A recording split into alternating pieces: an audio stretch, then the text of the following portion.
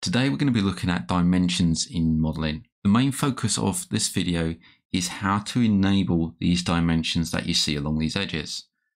We're also going to be looking into scaling and how that is applied to your modeling and how it affects the dimensions underneath. So that is not straightforward. If we scaled and that scale up, say, to 2 times this size, then we wouldn't get 40 millimeters here. This will still stay at 20 millimeters. I'm going to show you how to apply that scaling. So this will change and what the scaling means when you actually modeling.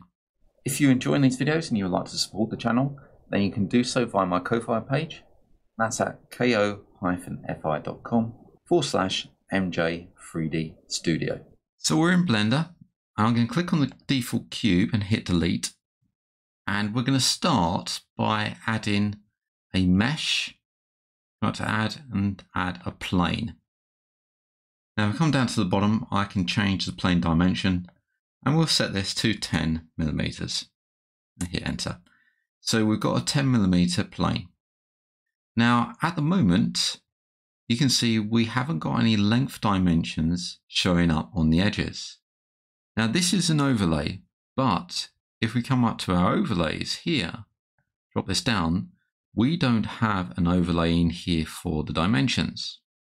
That's because we're in object mode.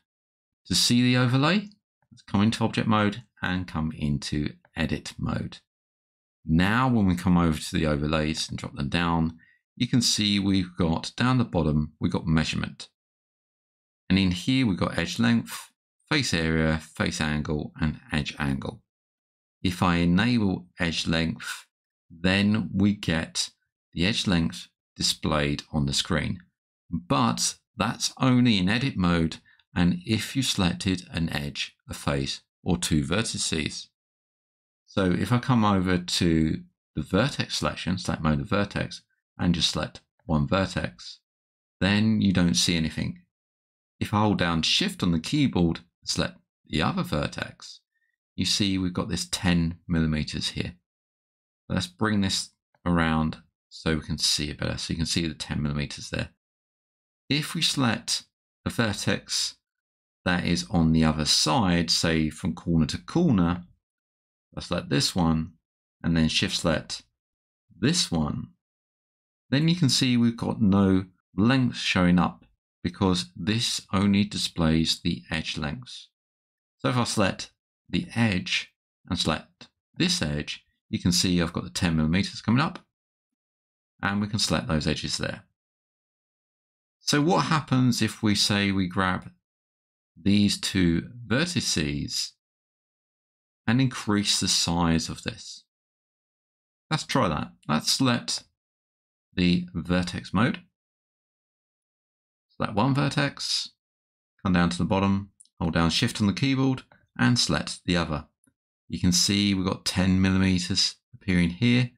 And if I hit G for grab on the keyboard, and then we can pull this out and look down the bottom, we can see as we pull this out this way, the top and bottom dimensions are changing.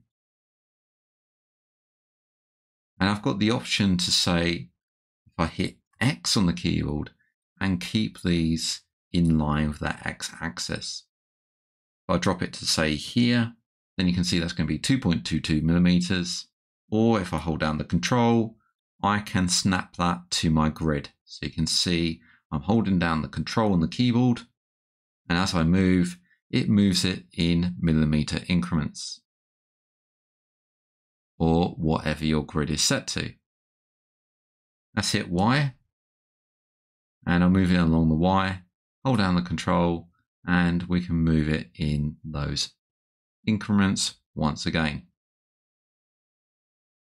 I'm going to hit X, hold down control, and I'm going to drop it at 2 millimeters and click. Let's select those vertices again. Actually, let's select the edge. So I'm just going to select the edge. I'm in edge mode, select the edge. G for grab. So I'm moving that with G. Hit X to keep it along the X axis. You can see the X axis has highlighted in red. much brighter red so we know we're along the x-axis. Remember, we're only at 2mm. So I'm going to hit 2 on the keyboard, and I've moved myself up 2mm more. So I've added 2mm onto there. I can click to set that, and I've accepted the new length. So let's click on the face, so face selection. And if I select that face, you can see that I've got 4mm at the top, 10mm on the sides, and 4mm on the bottom. If I use the selection of edge and just selecting one edge, then we only get the millimeters for that edge that I've selected. The vertex, then it's the selection between holding down shift of the vertex. So it's in between that vertex, that edge there. We can't select this vertex here and shift select this vertex here. We don't get a dimension going across there. Now, one thing to remember is scaling. So that's come out into object mode. We know we've got 4mm long here and 10mm long here. What happens if we scale this now? So let's select that object, and I'm going to use the scale tool. I'm going to scale this way.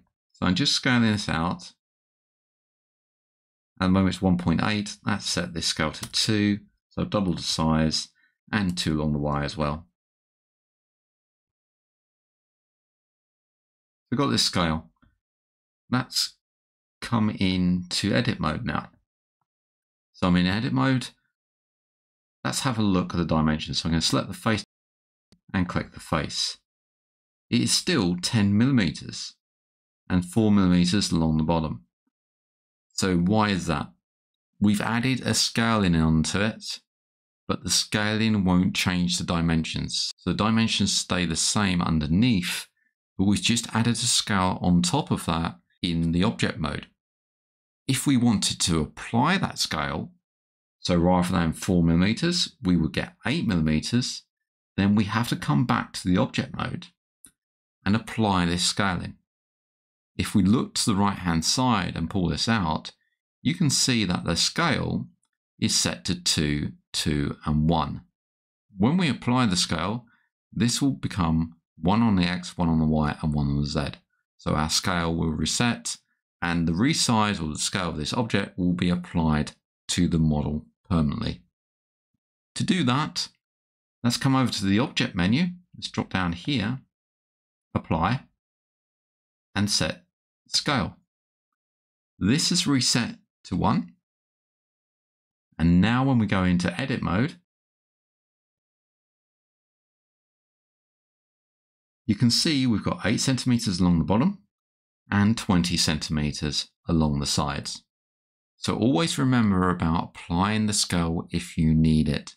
If you've scaled the object in object mode, then you may get confused when going back into edit mode when you see the measurements are still the same. So I hope you enjoyed that video, and I hope to see you in the next one.